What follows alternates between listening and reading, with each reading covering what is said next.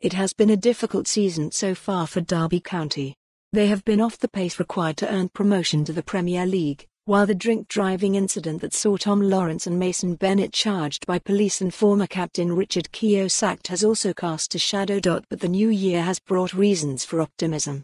Wayne Rooney became eligible to play for his new club this month and has already helped steady the ship with successive wins against Barnsley and, in the FA Cup, Crystal Palace before a 2-2 draw at Middlesbrough last weekend. The 35-year-old joined Rams manager Phillip Cocu at the start of December in a player-coach capacity but was confined to the dugout until he could officially be registered as a player following his return from the USA and an 18-month spell with DC United.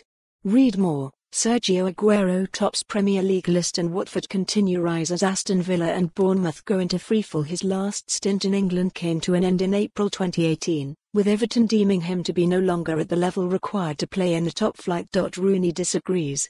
But if the Rams are to be promoted this year and He have the chance to prove otherwise, it will need to be via the playoffs, with the club currently 17th in the Championship and 18 points off the automatic promotion places.So. Congested and competitive is England's second tier, though, the Derby are just 8 points off 6th place, a margin that could easily be overturned with a positive run of results. There is little doubt that Rooney's addition to the team has enhanced that prospect.England and Manchester United's all-time top scorer came straight into the starting lineup against Barnsley as captain 2 weeks ago and inspired his side to a 2-1 win. He assisted Derby's opening goal with a free kick delivered into the penalty area from deep that found forward Jack Marriott with pinpoint precision. It was the perfect example of the range of passing Rooney has at his disposal and why he shows signs of evolving well into a midfielder. So far at Derby he has been operating even deeper than we have previously seen in the Premier League, playing alongside a fellow central midfielder in Tom Huddlestone or Max Bird.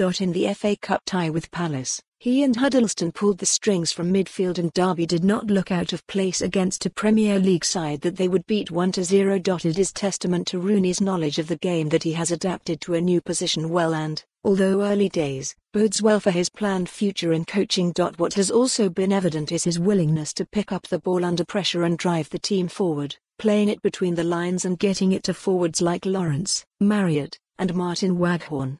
It was his initial pass in the build-up that led to Derby's goal against Palace. One caveat to his performances. So for more on this story, visit the news article link.